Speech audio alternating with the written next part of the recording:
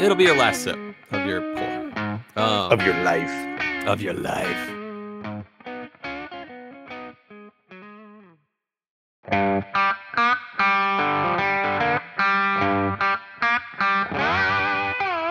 Welcome once again to Chill Filter, the podcast where we drink whiskey so you don't have to. But you probably should. Hey, you probably are. That's why we like you. Hey, we're drinking Russell's Reserve 15 today. Big deal bottle, big deal episode. It's going to be great. But before we talk about anything related to whiskey or our lives or anything like that, here's a way you can support us if you haven't already. Subscribe on YouTube. We've been picking up a little bit on YouTube. We love that on the subscriber count, but we're not even close to making money off of pays per views or anything like that. Maybe one day we will, and it will take you subscribing to our podcast to make that happen. So thank you for those who have, and thank you for those who will. And that's all I got for business today. Bryan, how you feeling, man? Yeah, feeling good. Oh man. And you know, I want to have these episodes not always be just me talking about a baby all the time. But hey, no, but I I'll did go that ahead with and start Gray. off talking about it. Guess how much sleep we got last night? I did notice you responded to a Discord comment at 4 something in the morning your time. Yeah, that's true. I was up then helping feed Emma, but she slept from like 7:30 to like 4:30. It was good. It's a good question. It's not a bad question. I know. I was gonna see which way you were gonna take it. And then after that, we went back to sleep and slept till like 8. So nice. Sam and I got like Emma. 9.5 hours of sleep last night. It was amazing, and we feel pretty good today. Yeah, which is different than how I was feeling. How I was feeling yesterday. We were supposed to record yesterday, and I wanted to say that I appreciate your flexibility very much because had a little get together at my house for Bryan Duncan's birthday. Yeah. Hey, shout out to that baller birthday boy. Yeah. Triple B. Had a little too much. 4 baller dings. There so you go ahead. Sorry. Had a little too much to drink. So anyway, I was not feeling it yesterday. So anyway, here we are the next day. We're gonna drink some Russell's 15. Yeah. Did you black out? Oh God, no. Oh, I've never actually in my life like blacked out. No. And I was just feeling gross. It's not. I wasn't like hugging a toilet or anything. Wait, were you like? Was it you were feeling gross that night or that next morning or both? Next morning. Yeah. And like, eat a little breakfast, but only have like 4 bites and see how I feel. And making sure to drink a lot of water and everything. And all in all, I was just slow and gross feeling all day yesterday. So wouldn't have been a great episode, Bryan. No, it would have been Bryan would have been blah. Would have been very low energy. But so shout out to my buddy Rob. So only reason we're able to record this today, because I haven't. The courier decided to stop in West Virginia on a 2-day or second day air. Yeah, he was taking a little vacation in West Virginia, I guess. But my buddy Rob brought a Russell's 15 to the deal the other night. So thanks to Rob for getting me this Russell's 15 sample so we can both drink it at the same time here now and get this episode out as fast as possible. Yeah, seriously. It's a big deal. Yeah. I also have never blacked out, but I do remember once. And this is the only time, like I honestly have like people would consider my boundaries probably too strong on drinking, but I just don't want to overdo it. I don't want a problem. I don't also feel great the more I drink, and so it's just not good. It's not worth it to me in a lot of like. There's so many reasons I don't overdrink, but the one time I did, and this is the only time I can claim I was drunk. I was at a wedding. Really good friend, really good family friend, and I was spending the night at the venue basically, and I can't say I blacked out, but I do not. I remember going to bed. I remember everything. I just don't remember making the decision to go to bed. Yeah, I just remember being in like a campfire kind of situation, and then I remember like suddenly, not like suddenly, but it was just like, and then I remember going to my room and going to bed, but I don't remember like making that decision, making a logical like and it's probably not like blacking out. I mean, it's probably nothing like that, I felt fine in the morning. I had like barely a headache at all. Yeah. How old were But it you? was, that was 28. So Yeah.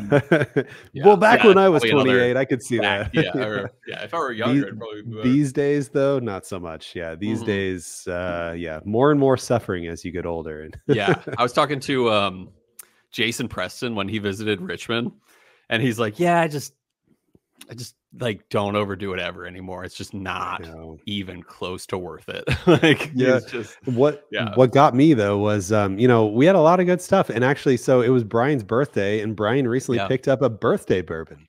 Oh And then yeah, yeah, and an old from one too. 2017. Yeah. And there's That's a funny crazy. story about those 2017s. Apparently, there was a period of time where it was tanked in some way or something, Oh and it wow. took a little long to get to the Hmm. bottling line, and the ABV actually dropped like 0.6 In or zero point tank? 0.4 or something. I don't know. I don't know what kind of Weird. tank or what. I don't know what the Yeah. situation was, but one way or another, by the time it got to bottling, the ABV dropped a smidge on like some of it. Beyond So the label, you're saying. yeah, beyond what So they the like label had labeled already it, been and treated. then afterwards they were like, "This is lower than the label." Yep. So there's a That's run of funny. 2017 birthday bourbons that have a little sticker on top that have a proof correction on them. That's So the funny. one, yeah, no, it's really cool. So the one that Brian Yeah. got is a sticker with a proof correction on it. So That's that's kind of kind of neat cool. too. It's like probably more Yeah. rare in that way, you know? I think so. I don't know. Yeah. Yeah. And like there was even a press release saying like the states that the proof correction ones are getting distributed to are Kentucky and Florida or something like that. Nice. So it's like, if you were looking for it, there's the ones where Yeah. it's slightly different. And yeah, anyway, Yeah. kind of interesting. Collector's item. But had a bunch of other good stuff too. And people were like making their rounds. And so every time I saw somebody trying something, I'm like, oh, give me a little bit of that too. Oh, give me a little bit of that Nice. too. And I didn't have like a plan, like I'm only going to drink Yeah. this, and that's Yeah. where I'm Yeah. going to I just ended up like a little bit of this, a I little bit of mean, that, with what and I it's saw just there, I'd probably be on your taste. I'd probably be spending the night at your house, even if I yeah. lived there in Arizona. Like, Yeah. but yeah, I saw Saz 18, Eagle Rare Yeah. 17, George T. Stagg, at least one or two Stags. Yeah. I saw a Four Roses limited edition. I Yeah. saw some crazy looking tequilas that you probably, I Yeah. think you Yeah. mentioned to me. Yeah, yeah. Yeah, And then we all pitched in and got Brian a Fortaleza Winter Blend from nice. 2022. Were they good? And yeah, oh yeah. And actually we were at a bar one time and Mm, just sipping through all the Fortalezas, and the Winter Blend was on a whole other level. nice. And I Was don't it remember like what year that one was, but extra añejo, or like was it a certain type, or I believe, I don't know if they're always Reposado, but okay? all the Winter Blends I've seen at least are Hmm. Reposados. Yeah. That's cool. And it's just I have no notes for you. I just remembered my Yeah, general sentiment of like, oh my I would gosh, like if I I would was shut those notes ever down. This is a whiskey podcast. yeah, right. Spinning off a tequila podcast. Yeah. Yeah, I was like, if I'm ever gonna get a Fortaleza, I'm just gonna go all in for a Winter Blend because it was just so much better than How much Añejo do you think a even. bottle would run? On secondary, they're like 400, 350 Goodness, for a maybe. Reposado? Yeah, for a Reposado, That's but an crazy. annual special release. And for those winter blends, man, going into tequila real deep here. Yeah. The Fortaleza guys get, special casks that's Yeah. they have special unique finishes. Like the Ooh, 2021 is some sort of sweet wine finish, and the nice. 2022 was a Tokai barrel from Oh, Hungary, wow. so they do some really cool stuff for the winter blends, and it That's really cool. puts it on another level. That's crazy to me. When I learned that like extra añejo is like, I feel like it's like 3 years is a I think minimum so, or yeah. something for an extra añejo. And I Right. was like, what the crap? Because when I got Eagle Rare 17 in 2015, I mean this is a long time ago. But me and my buddy Trevor, we basically were like, we found this one extra añejo that was a Avion 44, and we were like, a 44-year-old tequila, we gotta buy it. And we tasted it. It was incredible. It was one of the best liquors we've ever had. And then come to find out 44 represents months. And we're like, oh crap. Like, and it was like $150 bottle for like Yeah. less than a 4-year product. But Yeah. hey, it was good. I'll tell you that. That's funny. Mhm. I love it. Yeah. They tricked you. They tricked you. Yeah. No, I was like, I believed it that it was a 44-year-old tequila because it was so stinking buttery smooth. It Yeah. was good. Nice.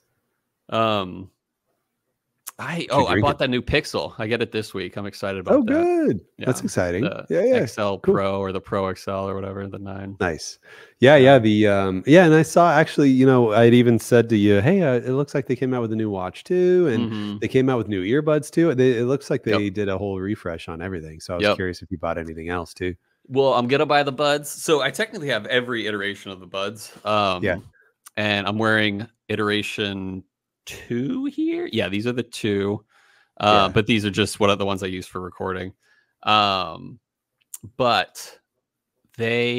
so it was sweet this year. Normally they for a trade-in, they normally offer like $400 for last year's model. This year, the Pixel XL, whatever, it's like $1,100. Which is fine. I basically get a new one every year, and I pay not out of pocket, but I do their 0 interest payment plan. Right. And so what I do is like pay it off so that with the trade-in that I go to 0, and I just start with, like, at this point it would probably, I would be paying $1,100 over, you know, I wouldn't be paying $1,100 because I would expect to pay like, what is that, like $700 in the next year, so that the trade-in will wipe me to 0, and then I'll go back. Exactly. So the math is crazy if you're not great at math, but it's pretty simple math. No offense, anyone who didn't catch on to that. But this year it's $1,100. I paid down to $400 on my, you know, payment plan thing, and then they're offering $700 for the trade-in. And I'm like, crap, dude. Like, that puts me at, if you do the math, that puts me at, I believe, $800 I got to pay off. That puts me at, I got to pay off $800. But technically I don't, because if my trade-in next year is $700, all I really got to pay off is like $100, but I'll just pay the payment. Because I think it's a 2-year plan, but I always paid more. So you know how it works. You know how it works. It all comes together. People have dropped off. We've lost like 10 listeners thus far. But they're talking about Google. I'm out. Yeah, they're talking about Google and payment plans and amortization and no interest and and tequila. People are like, I thought this was a whiskey podcast. They've mentioned 2 whiskeys. No, but yeah, I'm excited about that. And it's a classy upgrade. So typically in the past, I'm like, do I really need to upgrade? And then my FOMO kicks in, and I absolutely upgrade every year. But this year I'm excited. It's a really cool looking phone. It's they advertise the AI stuff quite a bit. So at least it's a talk. It's not just like it's a little faster and the screen's a little better. It's like this year it's like there's a cool new AI feature. So that's pretty cool. And you get it free as a with the phone I got, you get the free features for a year. Yeah, cool. So hopefully going to be better than the Google Assistant, who we were just talking about before this, of like Google Assistant has really regressed lately in terms of like Google Homes and all that stuff. I'm like, dude, they need to get back on where they were, because it's just not good. Yeah, but maybe they will with the Gemini and all that crap. So yeah, hopefully. Yeah. So I think that's my life. That's my life. My life. What you drinking? I am drinking Russell's Reserve 15. I believe we talked about this before. I think it's batch 3. 13. Yeah. Yeah. And okay, so fun story. We're going to talk about this. Yeah. I got a fun thing to mention when we do the history on the 15 year. Nice. I won't tell it now. But yeah, what are you entry buzzing on? I was going to do the 13 also, but I decided I've been trying to work my way through sample bottles. Buddy of mine, Patrick, gave me a sample of a store pick from Trevor's. So I got it in my Trevor's Glencairn here. And it is a single barrel from Camp Nelson E. Nice. But then is that Slugifus? Yeah. Dude, he's got some Russells from what I remember on the Discord. He's got some options. Yeah, and he and his buddy are like big into getting Russell's pit. If it's from a warehouse, they don't have one yet, they'll just buy it always. That's great. So he's got, I don't know, I want to say 30 or 40. That's like probably cooler than like the Four Roses 10, recipes. Yeah. It's like, hey, let's talk about where it was aged, and see the differences. Right. Yeah. Also finishing off this sample that I had, the Camp Nelson C single rick house from. Oh, you got a single rick house? No. Oh, okay. Sample from somebody. But you're sipping a single rick house. Yeah, correct. Is it amazing? Like people say it's like incredible, some of them. So I had a sample of the Camp Nelson C and the Camp Nelson F. Previously, the F was phenomenal. The F stands for phenomenal. Yeah. F is for knowledge. Yeah. But anyway, the Camp Nelson C is good. I don't know. I almost even struggle to call it good compared to like 13 and everything else. Yeah. I pegged 13 over the Camp Nelson C. Okay. But I pegged Camp Nelson F, absolute tippy top. I think the F is just phenomenal. And have you had the 15-year yet? I did. On another whiskey night, Rob brought some samples over he had gotten from someone else. Oh, cool. I'm really excited now to try the 15 from a extremely highest trusted source here, because the 15 that we had, the 15 that we had that night, I was like, I thought the 13 batch 2 beat it by a mile. Wait. So what's the difference between the one you drank now and the one you drank then, or the one you're drinking today versus that one? That one, we didn't see them pour it. Not 100% sure we can trust that dude actually gave us Russell's 15. But I can trust that this dude sitting across from me here poured me Russell's 15. So. Well, technically, I poured you that, but you didn't get that one. That's Rob's got you that one. Yeah. Rob brought that. Yes, thank you. I forgot how this all went down. That's for sure. Rob had the bottle uncracked, and we literally opened that bottle right here at my house, and I poured a sample from it. I took the neck pour. Oh no! And I haven't sought out. In fact, I watched Matt Porter's video. Check out ADHD Whiskey on YouTube. Watched his video, but I actually skipped the notes on Russell's 15 because I didn't want to. But I almost got a vibe that he really liked it. Yeah, he really liked it. Cool. Okay, cool. So he gave it 9.0. He never gives anything. That's a big one for Matt. So, I watched that video. I don't remember really the notes either, but I think he said a lot more of just like, oh my gosh, this is so good, kinds of things, more than like general notes. But I like that. I'm into that. All right. My hope, I actually really dig the 13-year. But my hope is that it's better than the 13-year. So we'll find out. You good? Yes, I am good. Now I'm regretting not pouring the 13. So I think I'm going to break over and pour a little 13 also. We'll go together. Perfect. And which batch do you have? I have 2, 3, and 5. Okay. You should do 3 because we're probably on the same boat with that one. Perfect. We'll do. Yeah. All right. We'll be right back after this short walk break together to pour ourselves some Russell's 13 batch 3. All right. We'll see you guys in a bit.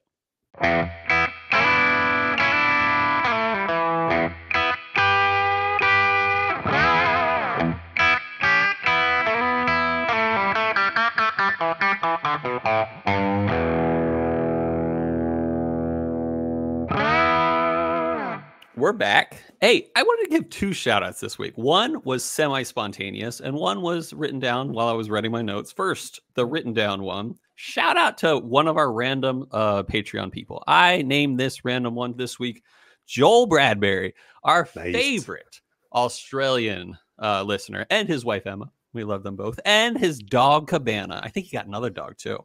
And Cabana. Shout out to his old dog named, what was his old Cabana dog's name? 2. No, Barley. He had a greyhound named Barley. Isn't that the cutest name? Yeah. And you know what? So is Emma, actually, now that you mention it. Good point. Yeah. And Cabana.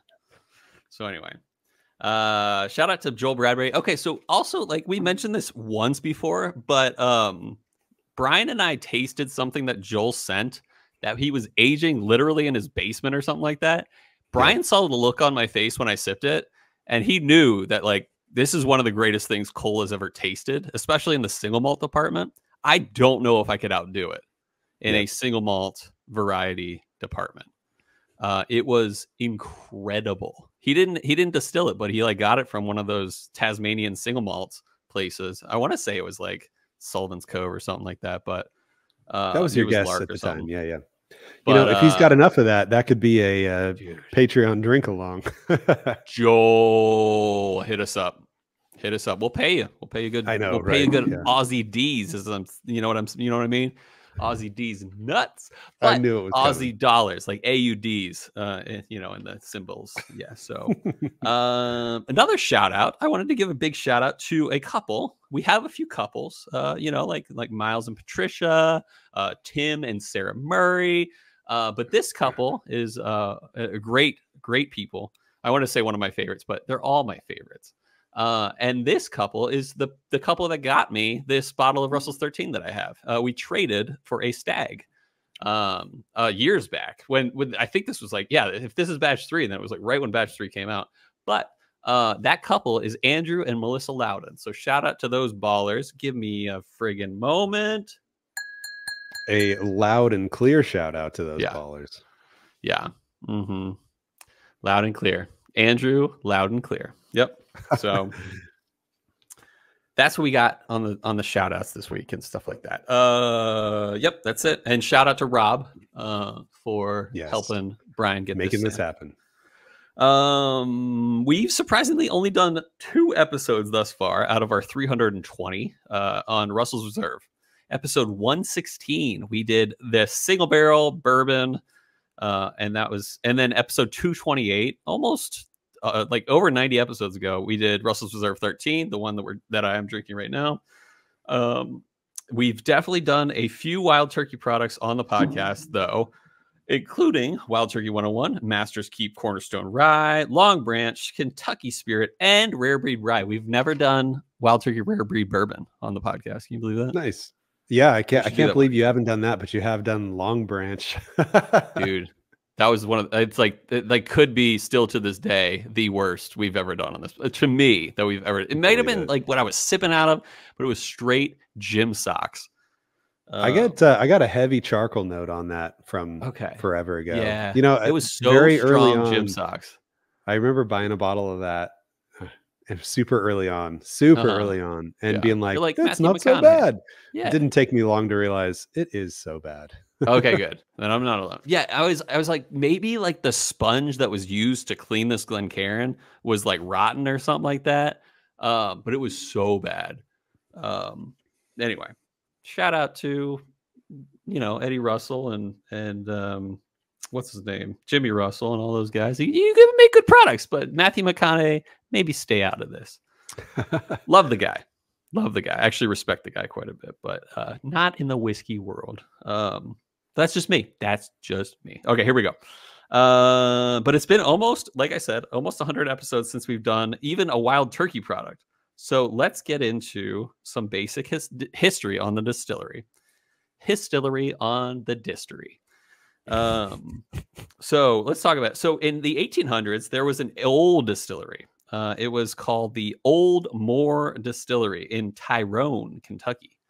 In 1891, a guy named Thomas Rippey, that's R-I-P-Y, who they named a smaller, like or what do you call it? The Wild Turkey Distillery named like a bottle after him, Old Rippey. It was like a small, like you know what I'm talking about? You ever seen it? It's like a 375, small little bottle, but it's like Old Rippey. Haven't seen. Anyway, later he bought it. He bought the distillery, Thomas Rippey, and started what he called the Old Hickory Distillery. They would sell their distillate to wholesalers. They weren't much putting out their own stuff. It was very much just what do you call it? What's the word? What's the word? It's like Green River. It's not. They do sell their own stuff, but they like contract. Yeah, they were like contract distilling. Thank you. And so wholesalers such as Austin Nichols, not a dude, maybe it was a dude at one point, but Austin Nichols was a company that sold whiskey.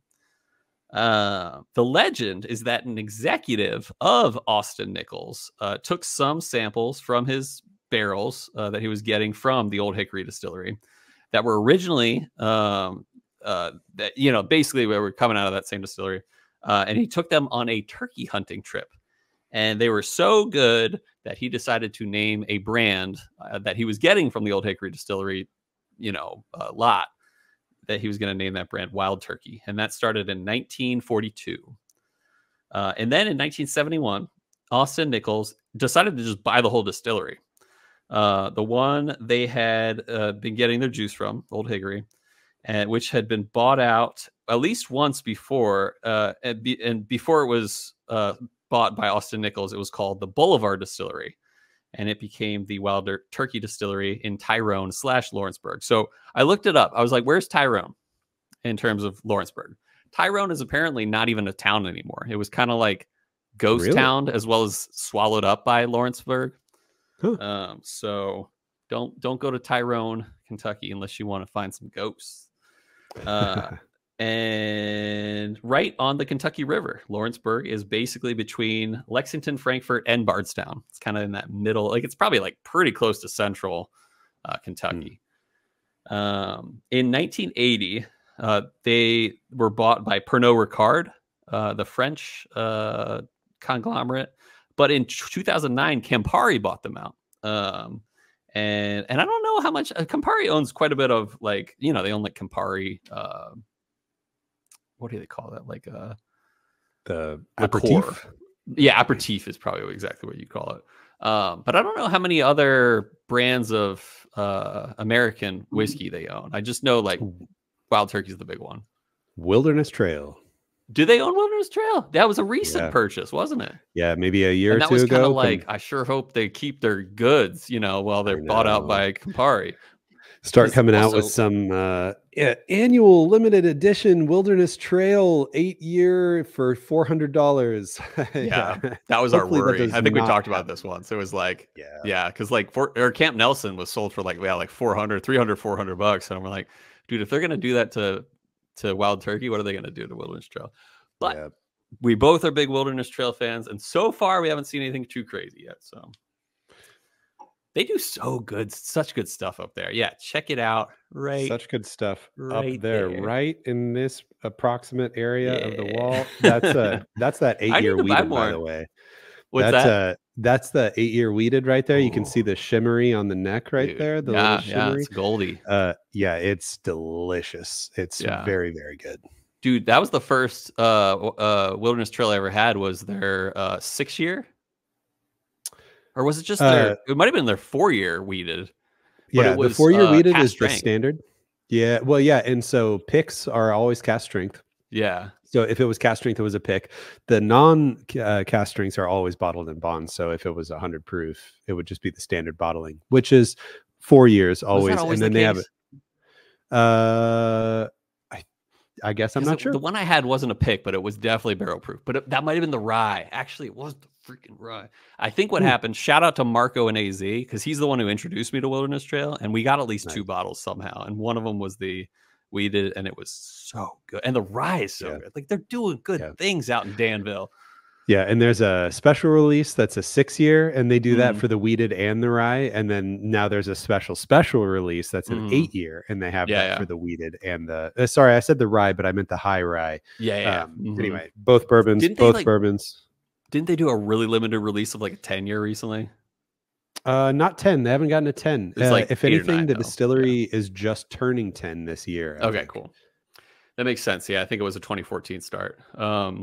But that's the cool thing about Wilderness Trail is that they also only make their own stuff, and their minimum age on any product is 4 years, because their minimum product is going to be a bottled and bond product. So yeah, it is turning into a Wilderness Trail podcast. I believe when they started the company, they didn't sell anything for 4 years. Yep. They didn't even try to make a rum or anything.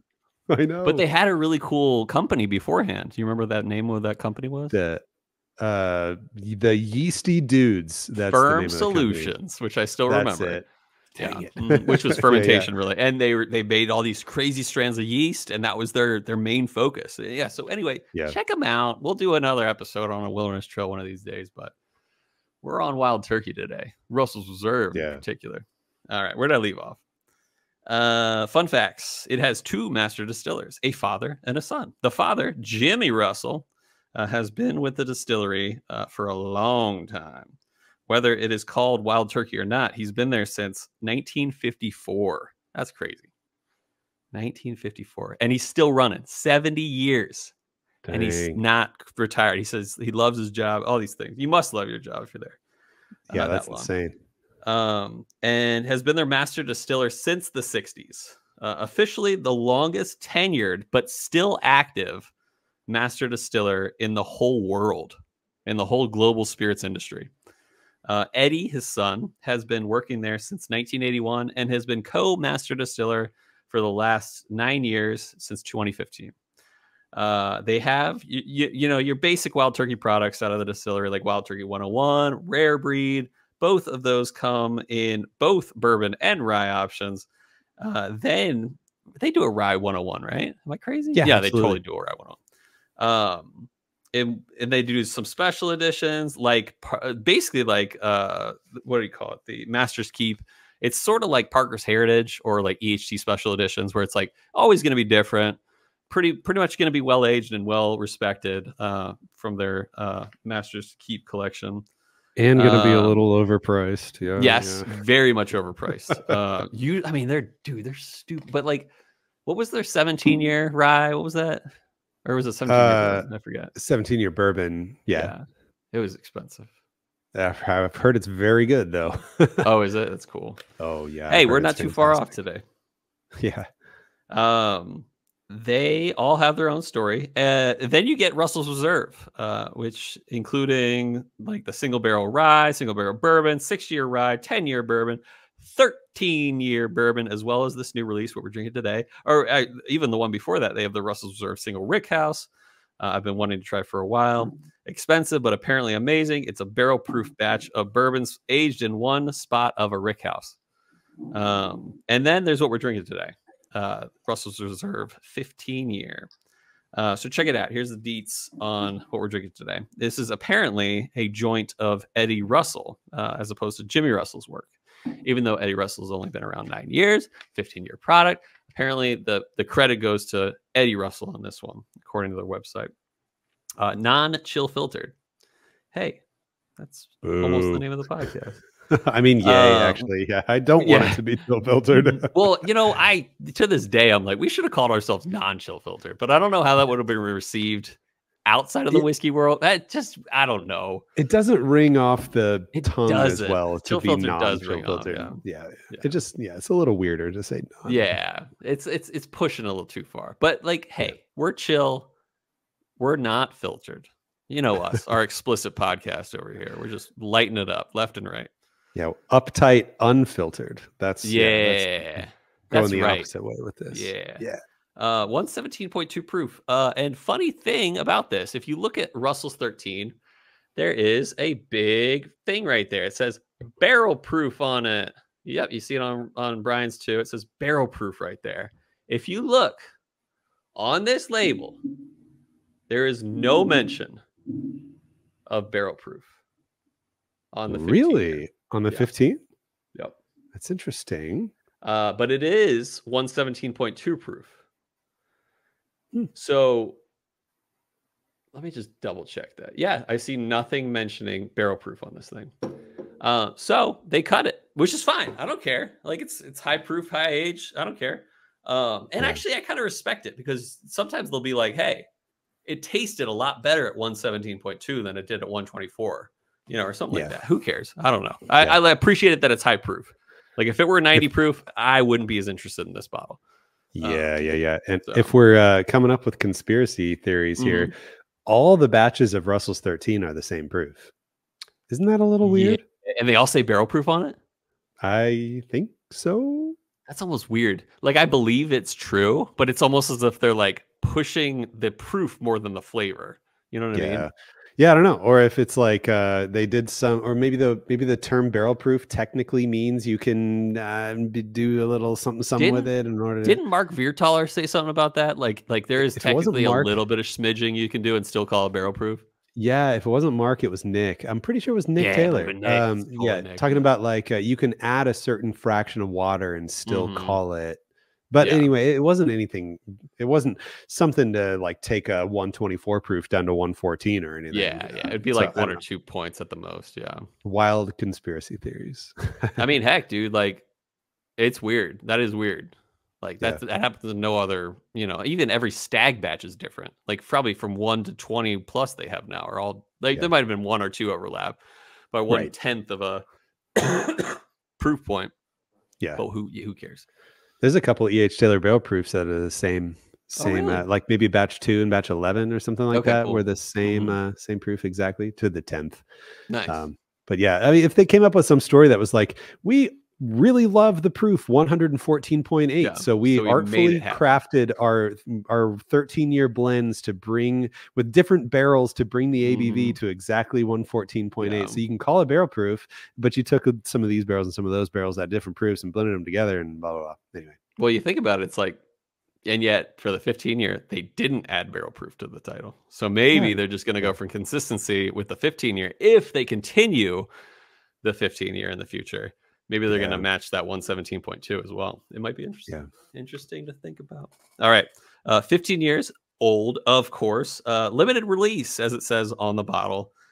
Maybe they'll keep producing bottles in future batches, but this bottle says 2024 on it. So you will not get that on a Russell's Reserve 13-year. 15 years is a decent age, and is it cask strength? Who knows? Doubtful at this point. You would mention it if you did. Suggested retail price $250. If you were lucky enough to not blow your brains out after the online fiasco, I got lucky and found this in a liquor store within a week after that. So nice, yeah, in ABC, Virginia. But I might never do that again. I know, with the changes to the Virginia ABC. Yeah. Sucks. So anyway, that's the deets. Let's pour this out for the homies. You know what I'm saying? Nice. Wait. Yeah, What? All right, go on. Ooh, that was good. Yeah, that was good. Yeah, it was a good one. I poured mine just a second ago, but yeah, it looks good. The color is right in line with the 13, understandably, which is noticeably darker than the Camp Nelson C. Really? And the Camp Nelson C is a little darker than the store pick. So kind of just right in line with what you'd expect with aged darkness on some of these. Yeah. All right. You mentioned go ahead. Different age barrels going into the 15-year blend, and you said 24. There's some 24-year in there. Was that correct? Or did I just make that up? You just made that up. Nice. Okay. Forget everything I just said. For what it's worth, the 13-year, the Russell's 13s, particularly batches 1 and 2, they do have barrels as old as 19, 20 years in the blend for the Russell's 13s. But did you hear about anything about? Yeah, I was going to ask. Years? Okay, it was just what you thought. I was going to ask you. Yeah, I don't know. I must have been thinking about something else right at the end of year. I swear you said the number 24. It's probably 2024. Okay. All right. Yeah. All right. Oh, great nose. Great nose. Yeah, the color on the video here looks fantastic of these pours. Yeah, it looks so dark. And so in this cut Glen is the 15, and in this 13th Colony one, I put the Russell's 13 in my 13th Colony. Nice. So you'd remember. Pretty close. Pretty close. I love an aged Russell or aged Wild Turkey note. Like I've said this before. I don't prefer Wild Turkey 101 when it comes to the cheaper pours. I need to give it another shot. That's for sure. But I love a little bit more aged. What I get typically from Wild Turkey aged juice is blackberries front and center. And I'm getting that here, and it's very nice and sweet. It is beautifully sugary, blackberry-y, white sugary, little bit of brown sugar, but barely. It's much more white sugar product to me. Really good. You will. I just sipped, and you will be happy to hear that it exceeds the last pour you tried. Yeah. Well, I think so. I think so. I'll get into that. But blackberry on the palate, absolutely. Nice. And I believe it or not, I had thought of blackberry before you even said blackberry. Tons and tons of fruit on the palate, and oaky, leathery, more oaky than leathery. But the thing that makes me think that maybe just Russell's and turkey isn't quite my jam is I like a thicker palate than this. And I'm not going to say anything bad because there's nothing bad about it, but it's a personal preference thing where for me, the fruit and actually very late in the on the finish, I'm getting like a medicinal cherry now too, but it all stays very thin. And there's a good amount, there's a good amount of spice, almost a little peppery here. That if there was just more richness and more thickness to the palate, then it would be in like some of my favorite whiskey territory. But pretty quick, that experience thins out on the palate as you're heading towards the finish.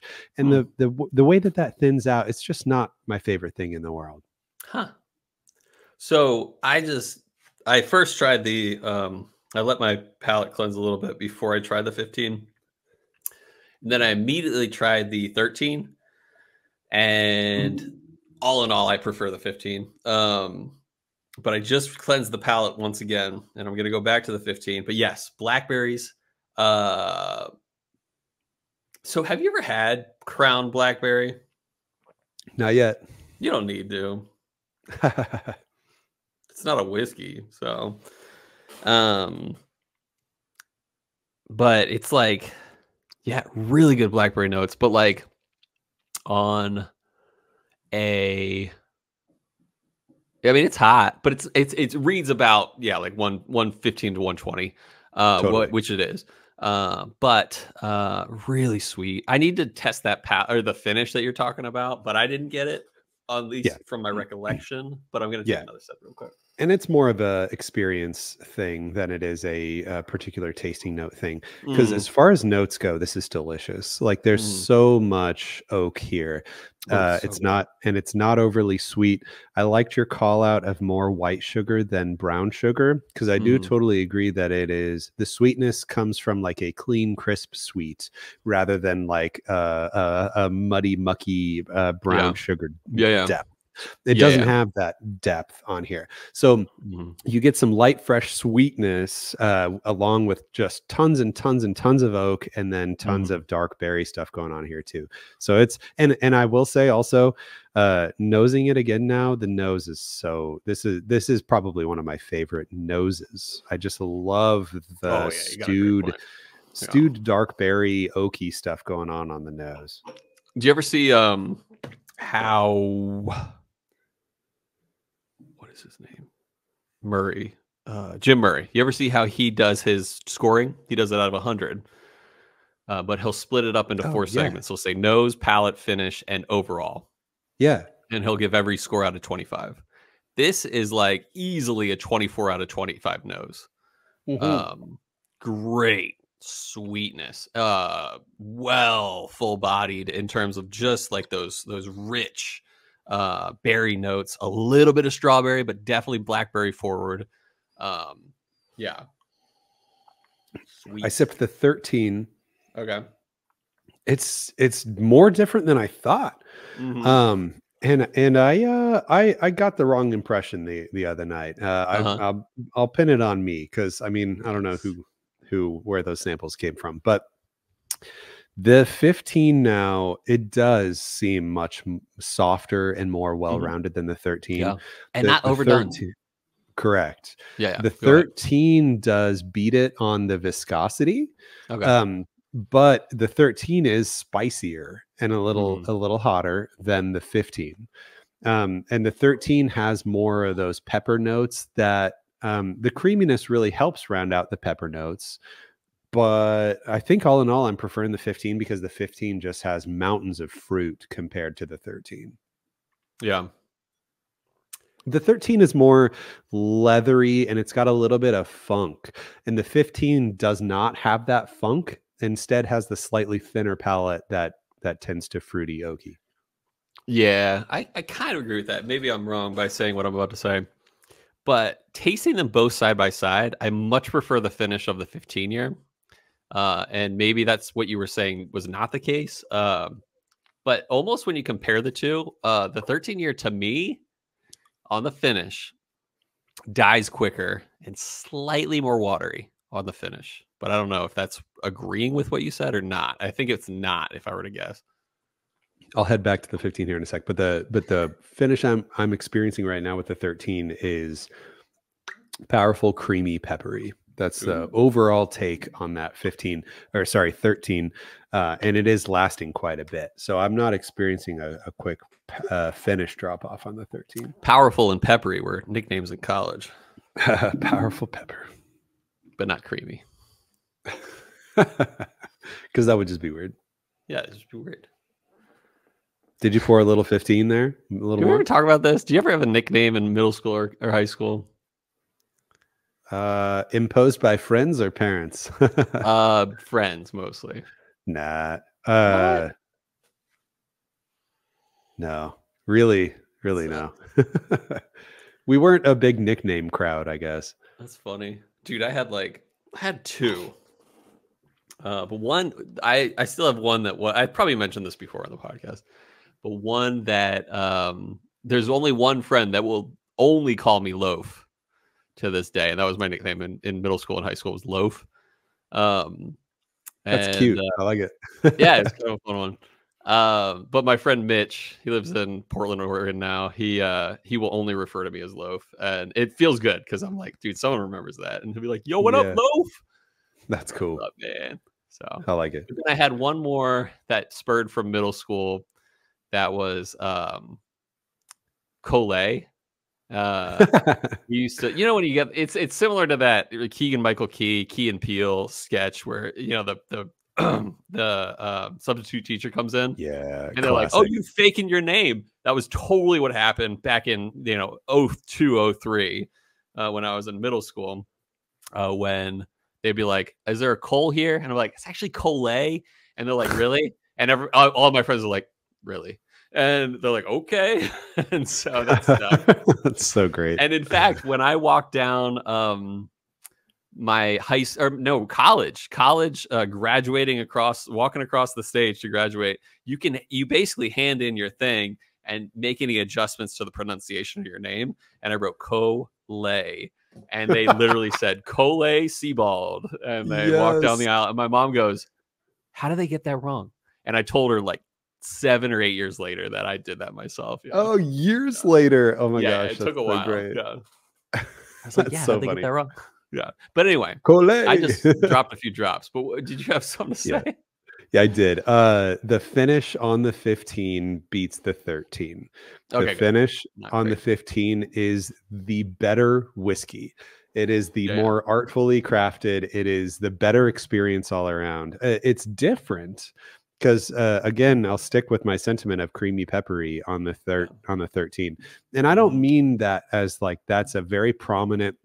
That's all I get out of it. Yeah, I'm just trying to sum up the experience in a short little quip, and so the differentiator there is there's more creamy peppery on the 13, and the 15 is just pleasant. Comparatively, it's just easy, pleasant with delicious oak berries that just like coasts. I think the length of the finish is about the same for me, but it's so much more pleasant on the finish. Yeah. So I just dropped a few drops, gave it the old spin J. I have found that it is very similar nose to the neat pour. That being said, I think, but I'm not sure. I think when I sniffed the neat pour that I still have versus my water pour, I think I slightly preferred the neat pour, but they're very close on the nose to me. But I'm gonna go for the palate. Yeah, and I erred on the side of less water here. I think I did about 3 drops in this guy here, but little fruitier, little more fruit maybe. So good. Okay, the way that you were writhing around in your chair, no, it was good. It was a good. I thought you got some down your windpipe or something. I thought it went down the wrong pipe, and I was like, "Oh no, he's struggling." I have done that before, not because it went down the wrong pipe or something, but because it's a terrible whiskey where I'm like, no. Oh yeah, for sure. But this was a good shake of the head, dude. I go ahead. Wrong pipe, man. That happens to me too much. It is so funny. I think the very first time I ever drank hazmat whiskey, it was my 13th colony, the 11-year 141 proof. And my very first sip of hazmat whiskey in my entire life went down the wrong pipe, and I was not right for 20-30 minutes afterwards. That'll mess you up. I know. People like, yeah, that's what they say. I mean, you think about it, like it's I mean, it's definitely not like Everclear, but it is a lot of vapors. Like alcohol, warm, high hazmat alcohol, like is high volatile, like, and when you get that in your lungs, it's hard to get out, especially when the liquid itself gets into your lungs. Yeah. Right. But go ahead. Water nose. I'm a little lighter brighter with the water nose. The fruits are a little more to the side of appley for me. And I'm getting a little more sweetness too. So more sugary and brighter, lighter fruit. Okay. I think you're right. On the palate, on the other hand, it is similar. I think the water didn't help it. It didn't make it a bad whiskey. Still a great whiskey. It reminds me of the 13-year with a little bit of water. Yeah, because it takes the fruit away for me. Yeah, it's a little less. The beauty of the 15-year neat was that blackberry note was so well entwined into the whole experience. It was just, you couldn't escape blackberries in a beautifully fruity and sweet way. With the water, it loosened it up. Still good, but just not as entwined. If that makes any sense to our listeners. Yeah. The intonation is just intonation. I think that the blackberries almost went away entirely with a little bit of water. I really wasn't getting blackberry on the palate anymore, but it almost reminds me of like a Four Roses product now. Like it's totally. There's a lot of delicate, delicious oak, and the way that it still is thin. Obviously, the palate doesn't have viscosity to it or anything. And the fact that it took the fruit away like it did, though, the blackberry, it took it away. I prefer the neat, like vastly. I did sip a smidge of the Camp Nelson C. So just to give a quick hot take on that, the experience relative that you're going to get from a Camp Nelson C had some herbal spices to it, and it had more white sugar sweetness, more sweetness and spicy from herbal stuff on the Camp Nelson C. I like that. But wait, you said that 13 was better than the Camp Nelson C, right? So therefore, by not association, by commutation, right? I don't know. I think commutative property tells me that the 15-year is better than the Camp Nelson C. Yeah, 100%, by far, yes. And I hated that in math where you had to write what property, which law each expression was. That was the worst for me. Is it transitive? I think it's transitive. Dude, you're gonna have to Google it. I'm not your guy for this. You don't have a tattoo that explains that? Next tattoo. I was like, oh no, that was a joke. He didn't react. Oh God. I was thinking hard.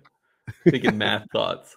I just dropped an ice cube, and you can see the condensation on the glass because it's very humid here in Virginia.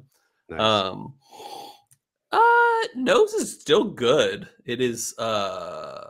This reminds me a little bit more, not as crazy, but it reminds me more of a simpler product, a Crown Royal Blackberry, but it's not like sugary. Like a Crown Royal Blackberry is truly a liqueur. It is some whiskey, some like blackberry sugar, and not much else.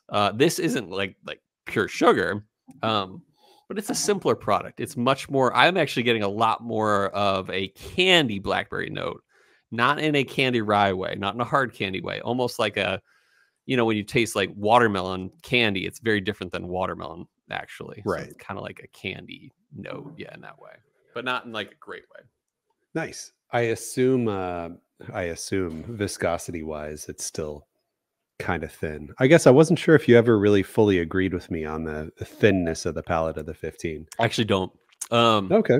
But I think viscosity turned up actually with the ice pour. That's cool. Yeah.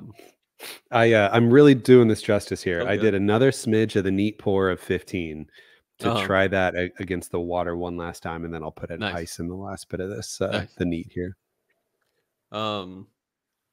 Ice pour is still good. It's not better than the neat or the water, but it's still good. Like, I would drink this. I would drink it. You know, if you let this warm to room temperature, I would still drink this. But I am appreciative that I will probably, or whatever the phrasing would be, I am glad that I can probably drink the rest of this bottle neat, because that was the best pour. Yeah. Yep. Oh yeah. Just had a neat sip. Very, very happy with the neat. Oh my gosh, the neat is so much better than the water. Yeah. Do not water your Russell's 15, ladies and gentlemen. I think. Okay, water it once just to try a little bit. Yeah. Find out. It'll be your last sip of your pour. Of your life. Of your life. Ooh, the ice nose is really fun, actually. Very sweet. Very sweet. Yeah. On the nose. Yeah. It's kind of the same deal with the palate. Like, it's fun. It's still good. I got no bad notes on this. It just doesn't even close to beat the neat pour.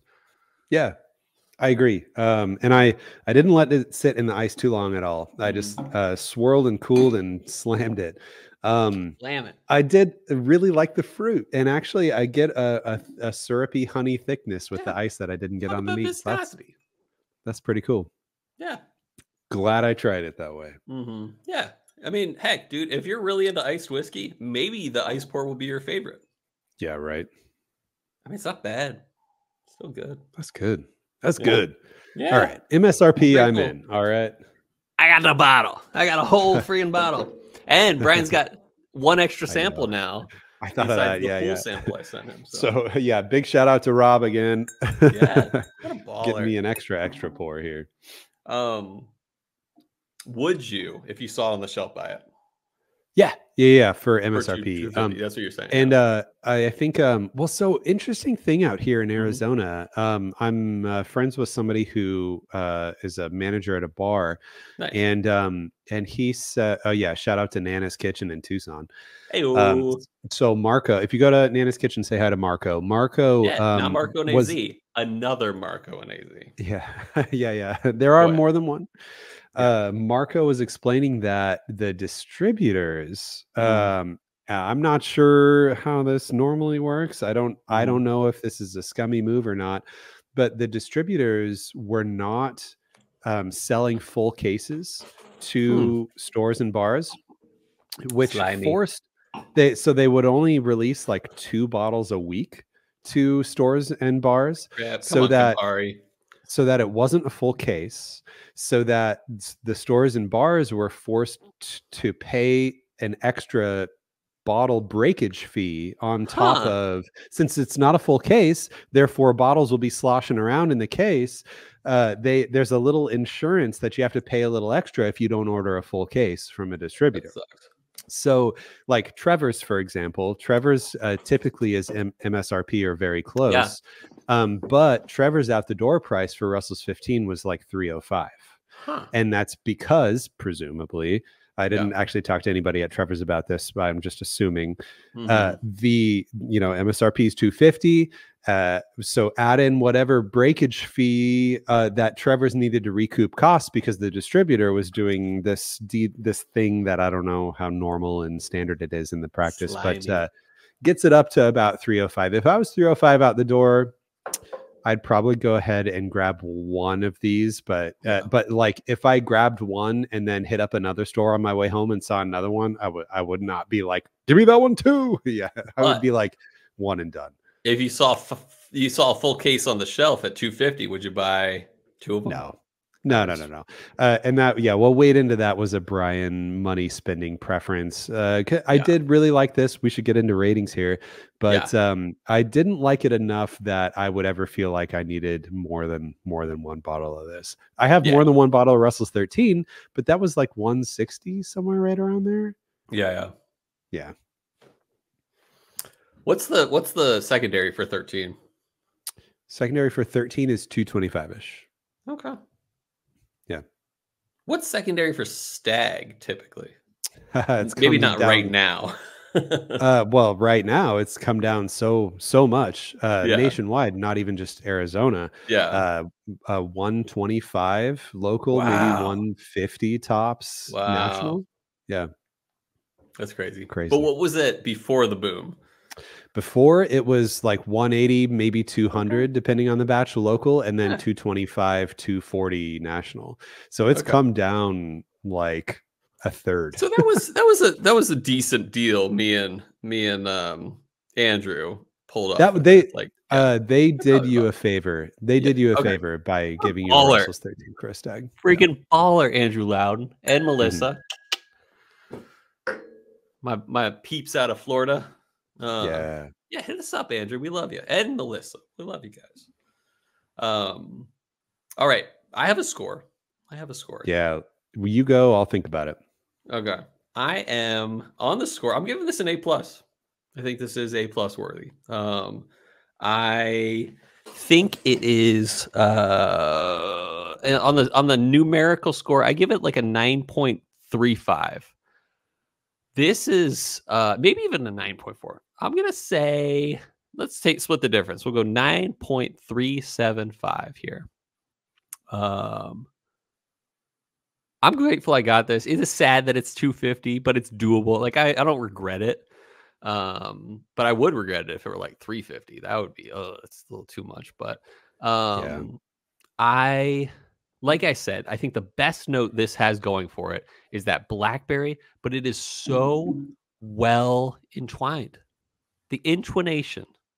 There you go. It is I highly recommend, like, if you see it on the shelf, I highly recommend buying it under 300. Highly recommend trying to get it at a bar. It is this is BTAC worthy in my opinion. Yep. Best thing about trying it at a bar is you can probably also order a pour at the bar of Russell's 13 and have 13 and 15 in one in each hand, and so you can try both side by side just to see for yourself. But yeah, I'm like I'm gonna stick with my personal preference here. I don't want to give it an A+, because for me there are whiskeys that I like a level above this, but I do believe that this is expertly crafted. I believe that this is extremely well rounded, and no substantial negative comment can be made at all. I think that it is. I think it's totally delicious. But it's just not as thick as I prefer my whiskeys to be from a viscosity standpoint. So I'll go A, and I'll definitely go 9.1. I'll go over 9 for this, because this is absolutely special. I think it is maybe just barely worth the MSRP price tag. It's a lot of money, but I wouldn't regret it if I bought one. So 2 questions. My first question is, what is secondary for this? 425, 450. Okay. My second question, and maybe we should add this to our maybe here and there when we break 9 or break A, is it BTAC worthy? Oh, nah, not me. Okay. Now hold on. Okay. This is not George T. Stagg, William LaRue Weller. Nah, it's different. It's a different product. This is a good medium in between Eagle Rare 17 and George T. Stagg. Yeah. I think that it doesn't definitely not William LaRue. Yeah.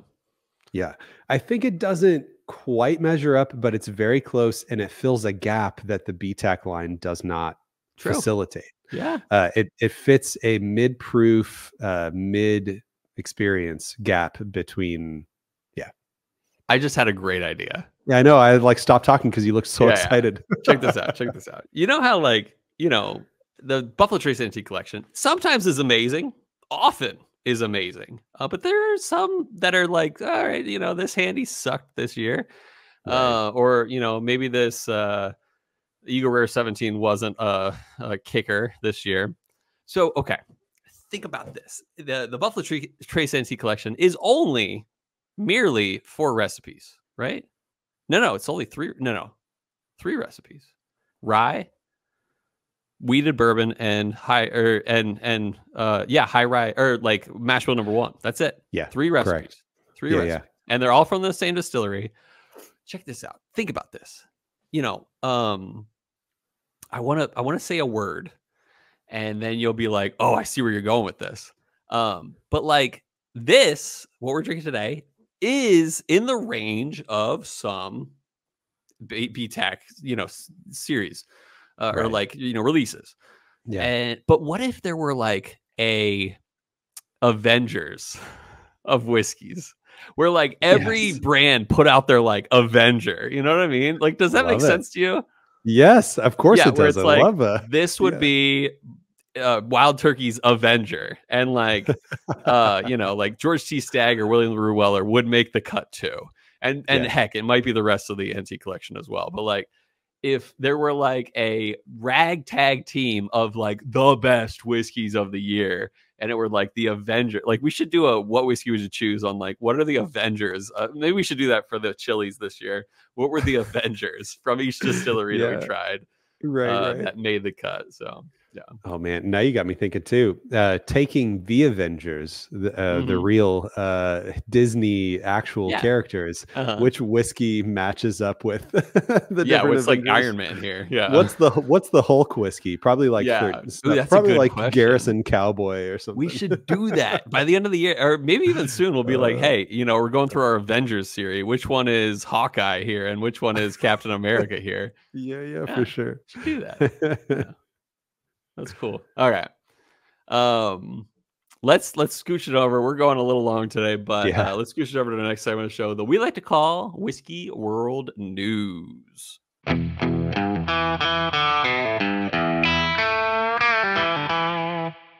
All right, welcome back, everybody. This is Whiskey World News. So today, I wanted to find something that was like Russell's Wild Turkey newsy, and I went to each website, Russell's and Wild Turkey, and clicked on their news section, and there's nothing since 2022. So they didn't even put out a 15-year. Yeah, no new news from them, I guess. But anyway, so I was like, what else do I want to talk about? I don't know. Let's go with Old Forester Birthday Bourbon. So this will be good for y'all to know because there is a lottery this year, as I'll explain here. So Old Forester announces Birthday Bourbon 2024. It is 12 years old and it is 107 proof. And it is from warehouses G and L, if you care to know what warehouses it's from. But Breaking Bourbon says Old Forester releases the limited edition vintage dated bottle each September 2 to celebrate the birthday of the brand's founder, George Garvin Brown. Did you know that? I didn't know that's why it was called Birthday Bourbon. Yep. Mm-hmm. Birthday Bourbon will not be sold at the distillery on September 2. So this is how they're doing it this year, which I think is different than previous years, but it is all lottery this year. So don't go camp out, stand outside the distillery this year. When the doors open on September 2, there will not be any available for purchase for just anyone. So if you want to enter the lottery for the Birthday Bourbon, you need to know that you need to be able to pick it up yourself from the distillery. Yes. So the Birthday Bourbon will be available through an online sweepstakes. So go to oldforester.com, and it is actually oldforester.com/birthday-bourbon-sweepstakes, or just Google Birthday Bourbon sweepstakes. I'm sure it'll come up. August 15 through August 21 is your entry time. So heck, when this comes out, it'll be August 20th. So today or tomorrow, get in there and put in your entry here if you want to fly to Kentucky to pick this up. But the good thing about this though is anyone winning the opportunity to purchase a bottle, you must pick it up at the distillery between September 5th and December 14th. Good distance. Yeah, I know. There's like a 3-month window, Yeah. October, November, December. Yeah. 3-month window for you to be able to pick this up. So like surely, oh yeah, and it costs $200, by the way. So Nice. plane ticket plus buying the bottle at the distillery kind of pays for itself in a way. So anyway, you've got 3 months to be able to pick it up if you win. So Google that, put your name in the hat, see if you win. That'd be really cool. I have one thought on What's this. that? You've, signed up. I've signed up. Yes. We should meet when we both win. We should meet in Louisville. I imagine Louisville. Couldn't agree more. I imagine it's not their Shively distillery. I don't remember, and I didn't write it down. But no, it's probably Louisville. Yeah, it's far enough away from my house that it effectively doesn't matter. And Shively's not that far from Louisville. We'll fly into Louisville, and we'll have a fun time, and we'll hang out with John Hughes, the baller. Yeah, and we'll have in Kentucky somewhere. Yeah, we will have 2 birthday bourbons to open then too. I guess hopefully John wins one too. So 3. Yeah. Easy pickup for that guy. Yeah. But that's it for news. Just shooting on over here quick. This is a long episode. What was news? Really quick. Yeah. It'll make it a longer episode. Good. But what if how people like get like fake IDs to be able to drink alcohol? People probably would put in fake IDs to pick up a bottle of Old Forester Birthday Bourbon. I believe it. Yeah. And really, with as many bottles as they're selling and putting out, not scanning those Johns. I was gonna say, they're probably just glancing at IDs and probably not even like holding pictures up to faces or anything like that. Dude, I would think about it. I wouldn't. I have integrity, but it crossed my mind. I know. You gotta no bad juju here. You gotta the wholesome entries are the ones that win. I know. I'm totally making that up. I don't know. All right. What whiskey would you choose? I believe the world is just to some extent.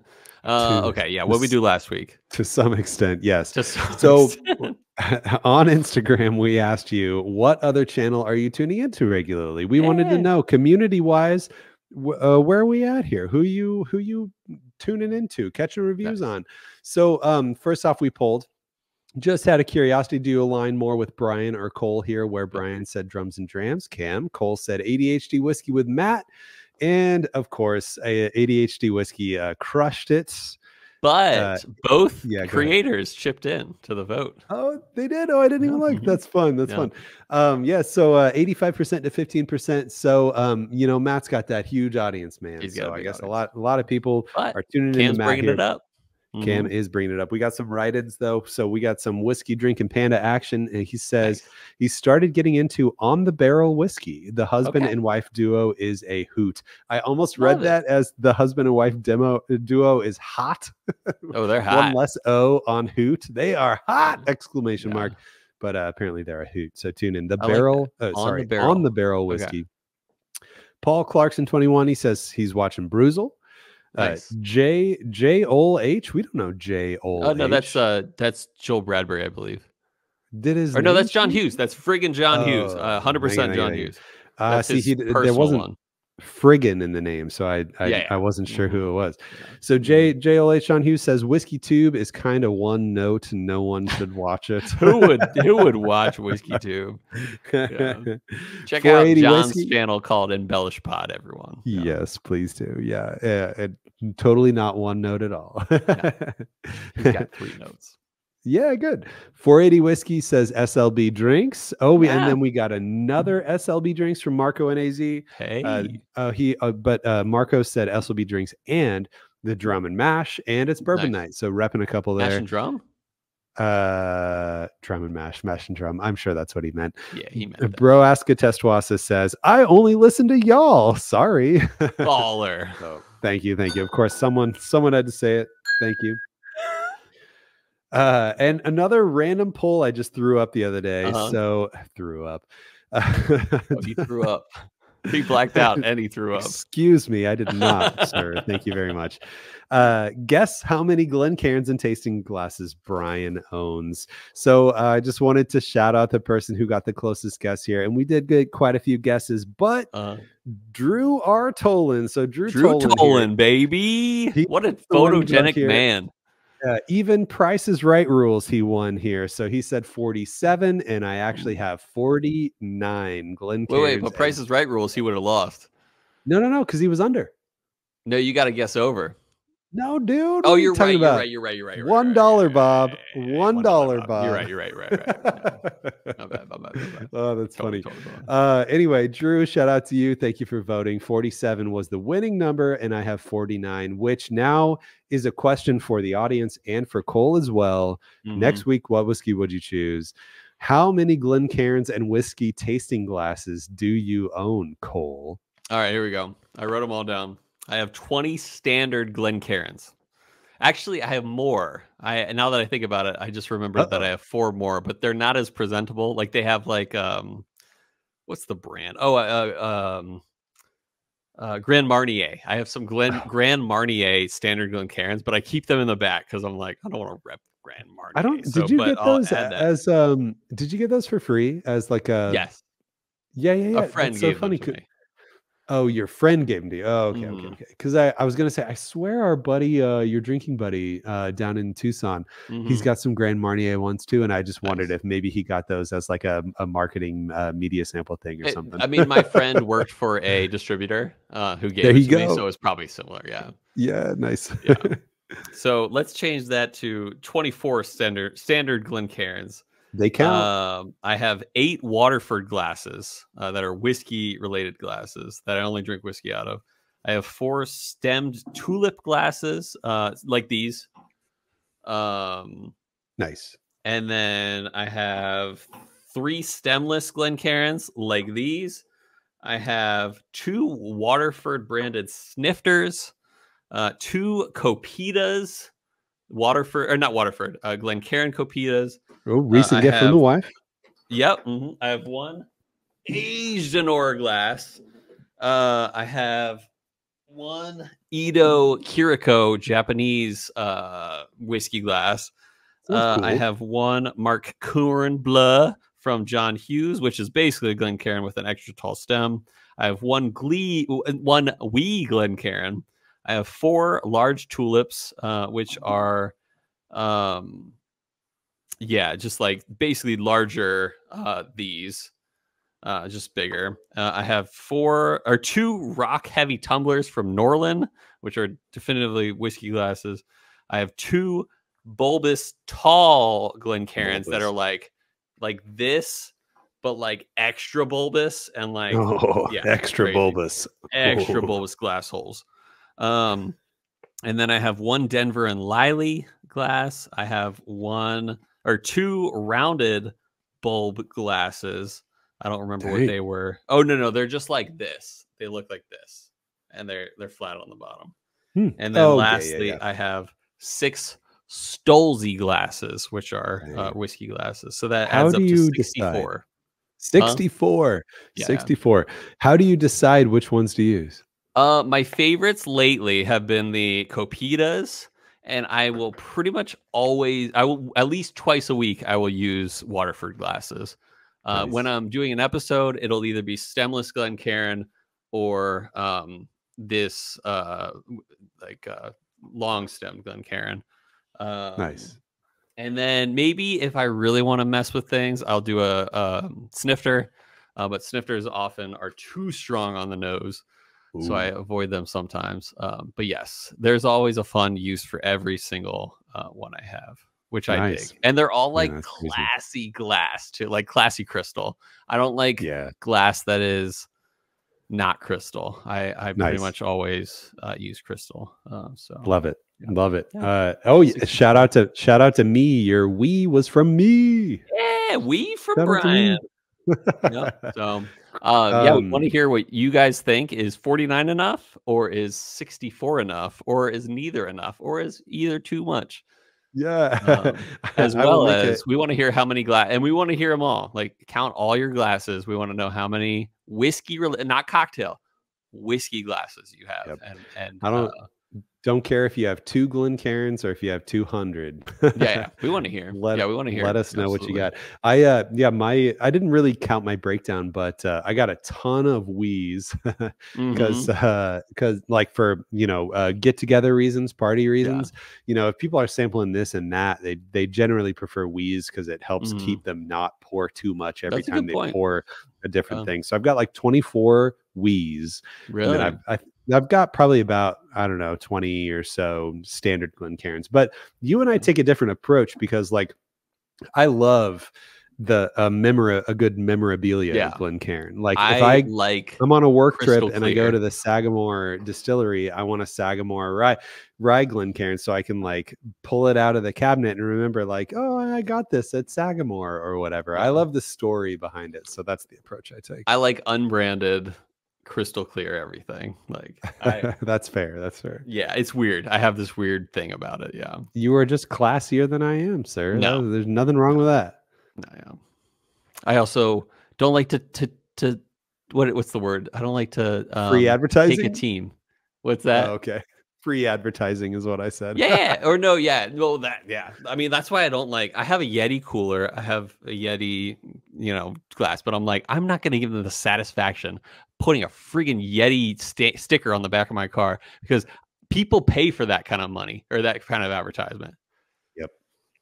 Yeah, though we did talk about Google for like 10 minutes. Yeah, totally. Yeah. But Google's this episode was brought to you by Google, actually.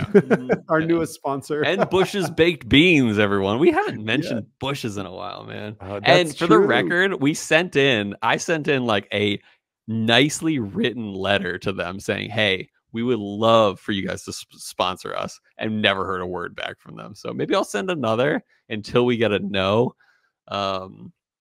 But maybe we should take a different approach.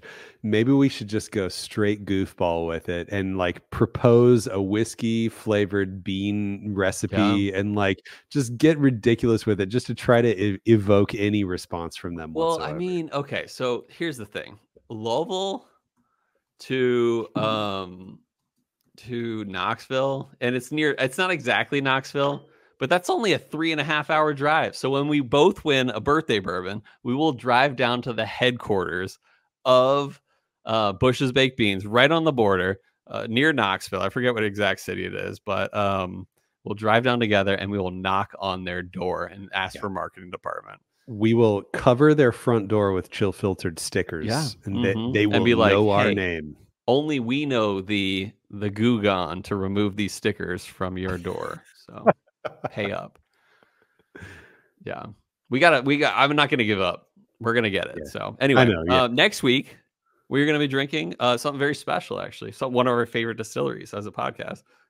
And one of their coolest new releases, we are going to be drinking Whiskey Del Bach, and we're going to be drinking their Bottled and Bond Classic.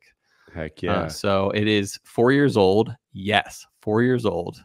And 100 proof. So keep an eye out for next week. We're going to be drinking something very special. Thank you. A pre-shout out to Mark Viertaler and Maya. Not Maya. What is her name? Oh, no. To Del Bach for being so baller. Shout out to them. They're not listening to this episode. Maybe they are. Maybe they're really hurt. They're like, Russells. We don't need no Russells. Yeah. Jana Hoffman, by the way. Jana, that's right. Jana and Marana. Yep. So Jana's awesome. So keep an eye out for next week. It'll be a fun one. We love Del Bach. If you haven't heard of Del Bach is a what's the word? A ringer. In the distiller. Yeah. Like, well, no, they're like I know. Very underrated, and yet they're getting the reviews and the recognition that they actually deserve these days. But they're putting out killer American single malts, and they have been for years. So just about anytime somebody out of state that I see gets introduced to Del Bach, they're like, dang, wow. Yeah. I can't believe this exists the way that it is. This is so good. Yeah. So if you haven't checked out Del Bach, definitely check them out. Yeah. And they ship out of state too. Yep. All right. Well, I hope I hope this episode wasn't too long, but I hope people will know that Russell's Reserve and Wild Turkey are putting out good products. I hope that people know that Cole and I always appreciate a good sample for the reentry buzz pool. So if you can see over my left shoulder here, oh, this entire pile of bottles ready to go here. We've got some sweet new additions from a lot of new people. So blanket shout out to everyone who's supported us with reentry buzz pool samples. And there's a lot coming our way here soon. Yeah. And at this point, we're probably closing in on 200 in our pool, which makes it much more interesting because we have so many samples of so many good things that it makes it so much easier to forget about what's in the pool too. Exactly. So thank you. Yeah. So even last episode of the Reentry Buzz, I was like, we have a gold seagrass, and you're like, oh, I forgot we had. And so that's the beauty, is that when you have 200 samples in your pool, it is easy to forget what you actually have, which makes it a much more interesting blind competition. So for sure. Yep. So we'll see you guys next time. I hope that our love of spirits lifted your, I hope that our love of whiskey lifted your spirits.